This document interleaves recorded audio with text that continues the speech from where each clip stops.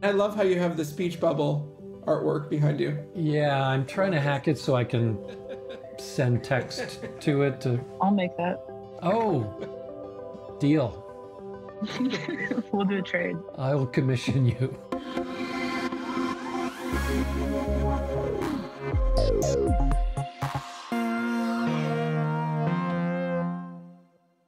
Welcome back to Art and Technology. Today we'll join pioneer Scott Fisher and artist Rachel Rossin to talk about the future of VR. There's a hope that we can get to some big conceptual questions about the future. We'll see what we can do. When I think about the future, which I always hesitate to talk too much about, but I do think about Neuralink and the way that technology is going to begin to move into the body. So right now we have perception that's sort of assisted by an outside peripheral, something like a headset. But my concern is this blurry space between where technology begins to move. It's moving into our psyche and our psychology, but I start to wonder when it begins to move into our body. Yeah, I think that will probably become more literal over time, right? Which is, I think, what you're saying, and even to a physical basis. And Scott, I wonder, where do you see that kind of evolution of reality changing as virtual space becomes a reality of everyday life?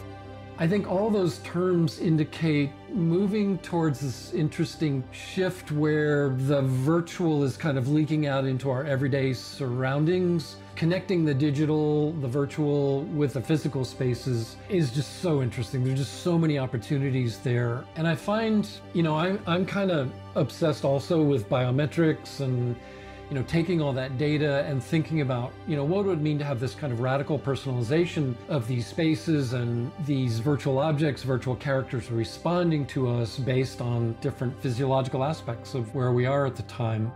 Yeah, I think it's so interesting. I mean, I sequenced my genome recently, and this I recommend for everybody to do because I got 60 pages back of my code, right? And nice. Just thinking about. So that's different than 23andMe. That's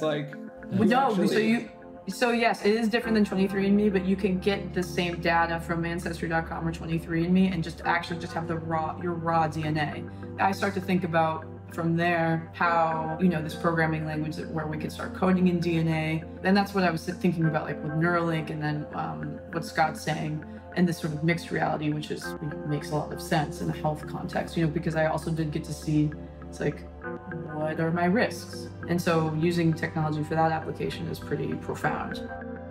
So we're at this point of thinking about this whole new idea of what's the language of immersive storytelling and, just trying stuff as Rachel's doing. It takes artists to be in there and trying stuff and breaking stuff to move this forward. It's not about more technology. It's figuring out what kind of experiences we can build. That opens up a lot of interesting opportunities. Great to meet you, Rachel. Oh, well, we'll stay in touch. I'm gonna program your speech bubble. Great, thank you. Hyundai Motor, connecting art and technology.